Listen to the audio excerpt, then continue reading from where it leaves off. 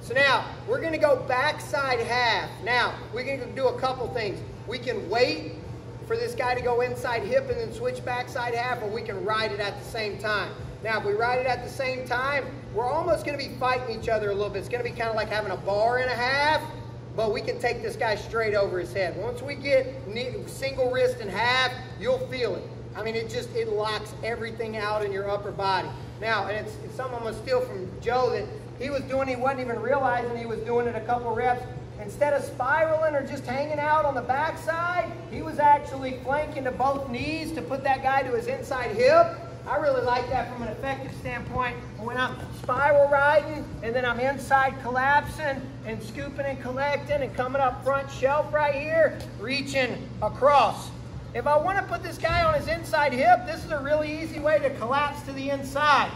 Now, if my goal is just to get him to inside hip and then start putting his hand on his back, that's great. All right, but when we get to this inside shelf right here and come backside half, this is when things start getting really tight.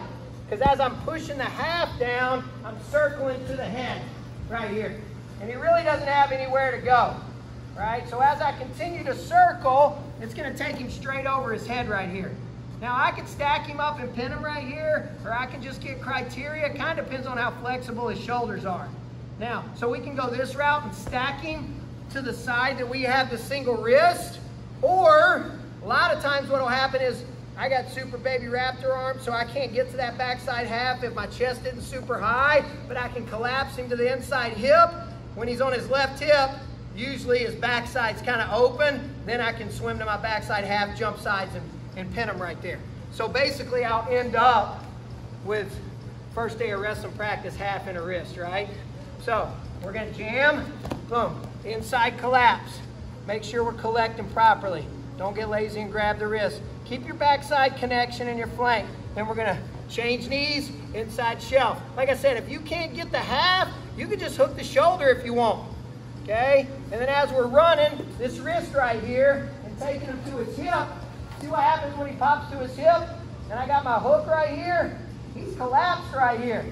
All right, all I gotta do is just jump sides half. Just recognize where I'm at. And this is just normal wrestling. Get your chest in his armpit. Don't jump to this side and keep your chest up here and take off running. You're gonna lose a fall, okay? Sprawl. Get the bend of your elbow on the back of his neck, get your chest in his armpit. Then put him away right here, okay? Don't get too excited there and take off running. Pinning's about patience and small adjustments. Try to remind you guys that all the time. So double thigh pry or spiral. Notice I'm on my toes here. I got to keep that pressure. Inside collapse. Bring it up, knee change shelf. You'll start figuring out what side you like to shelf on better. I think I'm liking my right side to shelf a little bit better. If you can't get your half, just hook to the shoulder. And when I hook to the shoulder, see I'm pulling myself up, I'm circling, circling.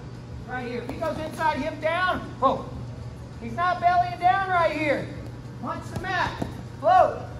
Get to this position, sprawl. Get your chest low, take your time here. He's not going anywhere.